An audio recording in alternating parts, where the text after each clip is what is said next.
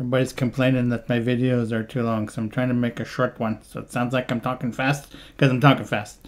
So just clicking on these, quick little video, 3 ways to get your password. 2 are very similar. One is the command line way. So let's get into it. First thing you do, click on the instance ID.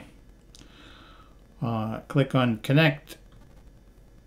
Click on RDP client. Click on get password. Click browse.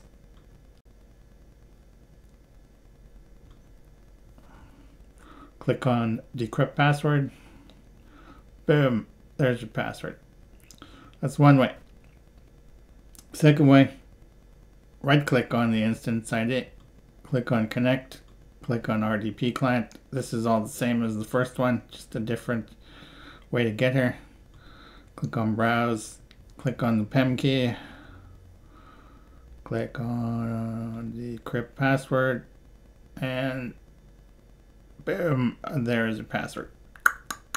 Woo! Alright, the last way is programmatically, and this is assuming that you've got your AWS CLI installed and configured and have credentials already. Boom! There you go. Those match. This is the same as that, so we are good. Golden. We have our Windows password. We can log into Windows. Hopefully that helped you. If it did, please like and subscribe.